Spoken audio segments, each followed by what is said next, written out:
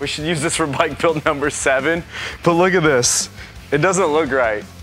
You see it? It's just off. It's the only part of like machined aluminum. So here you go. MHP-2100. If you have an S&S carbon cover on your bike, we got these bad boys. We'll put them on our Shopify site, the shop.Moonshine Harley for you guys, but nice quick fix. We'll get bike number 7 fixed up and then we'll rock and roll.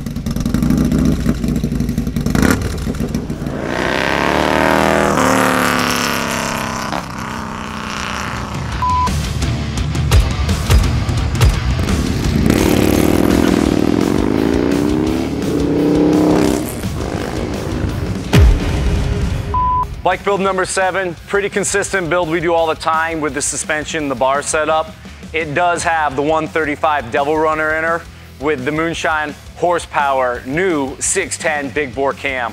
We typically only run this cam when we do a monster head with the big square port monster intake manifold.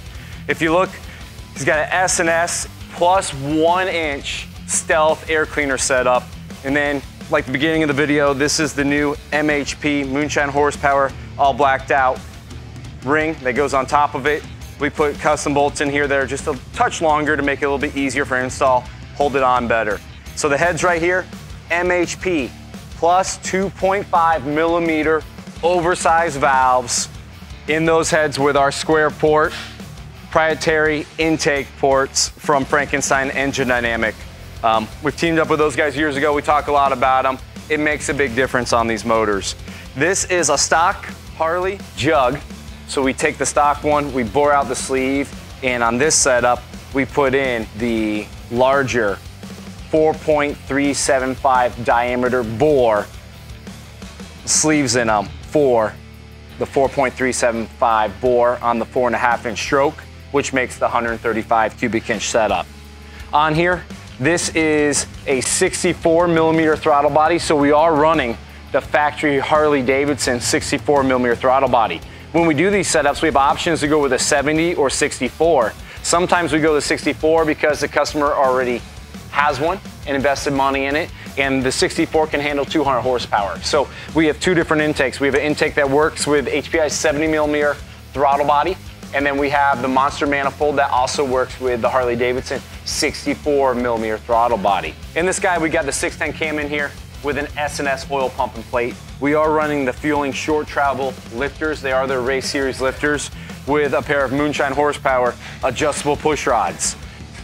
Flywheel in this guy is S&S flywheel. It has Corilla rods on it.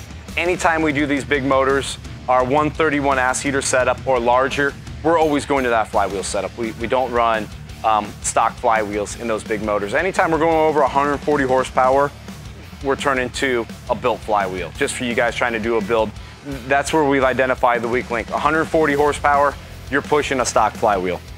On the top here, underneath these valve covers are a set of S&S roller rockers. Our springs on this guy are rated for 640. The cam we have in here is a 610, but with the over ratio rocker arm, it's actually a 624 on the intake. So we're kind of maxing out the setup, and this guy's getting a little more. So we do build these with a 550 cam, and we do build these with a 610, and when we run an over ratio, it comes out a little bit more. Tranny, stock transmission. On the primary, we're running our typical setup. So on the primary, we have the Moonshine Comp of Power Smooth, which you can purchase on the shop.moonshineharley.com website. We also have the Recluse basket and the Recluse torque drive clutch. It feels like stock, but they can handle 200 horsepower. You don't have to have a real stiff clutch lever.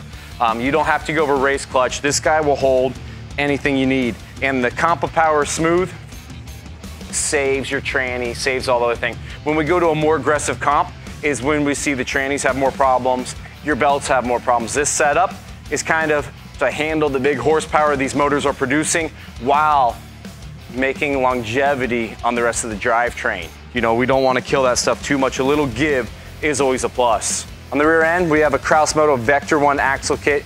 We've gone over these multiple times. It is really nice. If you are running one of these and you're putting it on yourself, a couple things to keep in mind is we have to index the muffler to clear the axle here. Take a look at this, Randy. So if you notice, we have a little clearance here so it doesn't hit. If you don't clearance it, it will bang against your exhaust pipe and you'll hear it. So we clearance them. You gotta lock them down. These are real nice because they're held in by the shock. So they're not moving around. And then it's got a rear guy that pulls your axle back, and it has a front lock on it. So you have a double lock system on this axle kit. It's nice. The only thing to remember is you do have to index some mufflers depending on what system you have. This is a D&D big bore, and they are loud. Warning, caution, loud. You will set off every alarm in your apartment complex. When you go out to eat, all the cars' alarms will be going off when you park, but I think that's what we're going for. Handlebar setup. Up front, chose to stay with a stock triple tree. So we don't see this a lot. Usually we have a triple tree. We have a riser set up here. It looks like a 10-inch pullback, and it is a 2.5-inch rise fly moto handlebar. So this is 12.5 total inches. I'm about 5'11". My arms are nice and comfortable. They're under my shoulders by a little bit, so I'm not gonna get fatigued. Really nice and easy to maneuver the bike around. I can see my gauges clearly, and I have 100% visibility of my radio. Bike's a little dirty, it was on a lift. I rolled it off because Shane's off today to do the video. We're gonna roll this bad boy in the dyno tomorrow when Shane's back in and go over what she did. But nice and easy. GP suspension up front, so you have a factory looking fork with the internals redone. These have all the settings you could want. So you have your preload, you have your rebound on your right fork, you have your compression on your left fork. Easy to get to. Preload are these two guys. You're gonna turn them the same amount. So if you turn one half a turn, you're gonna turn your other one half a turn. Preload's on the right and compression's on the left. Look at this guy, American flag right here. Made in America, that's why we like them. They are awesome. It's a really big upgrade from a factory fork setup. You don't have to go to inverted fork. Inverted fork has some additional benefits, but this guy is the next best thing. The rear end, this is the Screaming Eagle Olin setup. I still prefer the gold guys, right, from Olin's. I like the gold look. But if you're someone that's riding with a tour pack on the bike, or you're riding with a backrest on the bike, you have to have two different setups. You can run the Screaming Eagle one, which they're longer, they hang over the rear end a little bit more. They're not as high and tight as when we run them on the Kraus bracket here. So if you're riding single up, I like the Olin's mounted here instead of the Screaming Eagle Olin's. If you have a tour pack or you're riding passenger lot, this is a real good setup. The other option we have, if you want the gold reservoirs and you want a little cleaner look, we can run them in front of your bag right here with the Kraus Moto bracket and a pair of the Olin's with the gold cartridges. Multiple different setups for multiple different riders. Very, very cool that Harley and Olin's teamed up to bring this out. It has all the settings just like the ones we run. So you have your preload up here. Just set your preload. You have your rebound on the bottom. Compression right on the back. So really easy. Harder, softer, faster to the right, slower to the left. You can really dial these shocks in. They are a game changer. I mean, Olin's is the top shelf shock for pretty much any bike, any motorcycle, even cars. They're top in the industry. All right, next step on this bad boy is a dyno. I'm gonna turn her back over to Shane. He's gonna dyno it. We'll go over the results real soon. It's gonna be a beast. Put monsters out every day.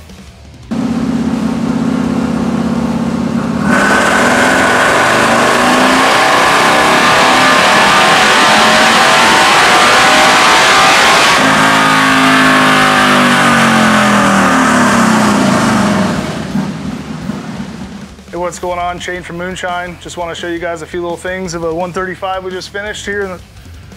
Check out the dyno graph. Nice, smooth torque line all the way through. Hitting 140 foot-pounds of torque at 2,500 and carries dang near 150 all the way through from 35 to just past 55. So monster all the way across the board. The nice numbers also on the horsepower. Hitting 171 peak, and just amazing tune for how humid it is today. It's 55 degrees or 55% humidity here in the dyno today. Obviously a rainstorm here in Tennessee, but Yeah, man, super happy with these numbers. Nice build, 135, smooth, rideable all over, but if you want to let it eat, it'll eat.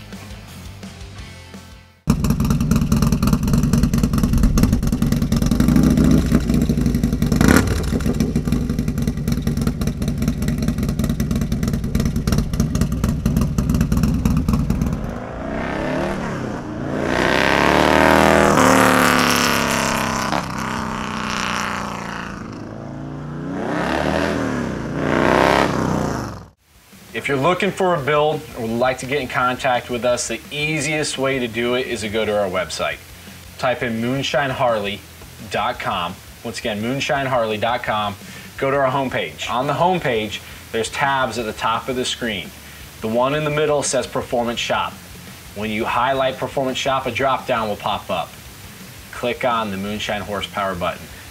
Basically, what we need to know is how to contact you. You need to fill out your name, your phone number, and then the bike. The more info you put on here, the more prepared we are when we call you.